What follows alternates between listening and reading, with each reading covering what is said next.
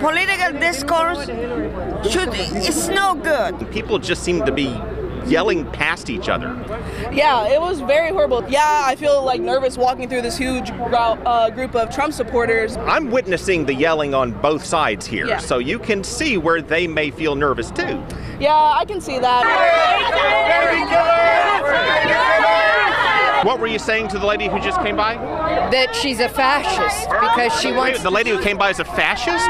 Yes. How do you know she's a fascist? Because she's trying to silence us, and when people are trying to I did not see her trying to silence you. There was just a bunch of yelling back and forth. There wasn't a lot of silence. There was no silence. Do you ever feel that there's just too much shouting in the streets, people just egging each other on? Yes. People are just engaging in it too much? Yes, which I just did. So like I said, I'm the director of communication. I work in communications.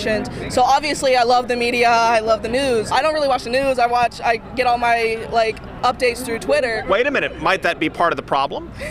I don't know. I think that Twitter, we get the crunch of it, and news is just kind of long and drawn out, and we just want the updates as quick as we can. You don't want the long, drawn-out, boring stuff. You just want the emotional stuff. Yeah. If the Lincoln-Douglas debates played out today, who would win?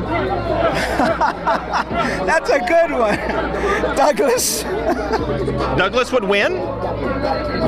Why would Douglas beat Lincoln? You're talking about housing, clean water, paved streets. I don't think they were paving streets back then. What would you say to someone who's given lots of money to propel Chuck Schumer's political interests?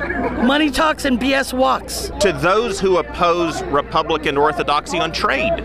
My opinion for those who oppose the Republican orthodoxy on trade, you had 8 years, and all Obama did was take us down. What about those who continue to spin us in a path to going broke?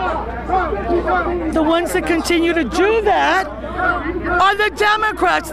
Wait a minute, didn't President Trump give Schumer a lot of money, and didn't he oppose Republican orthodoxy on trade, and isn't he signing off on the budgets that are taking us a path to Greece? I believe so. I think people just have to stop and listen. We're not doing that. And how do we... Everybody's getting upset, and then you feel like your voice isn't heard, so you have to respond in the same way to get your voice heard. How can we fix that? I'm not sure I have the answer to that.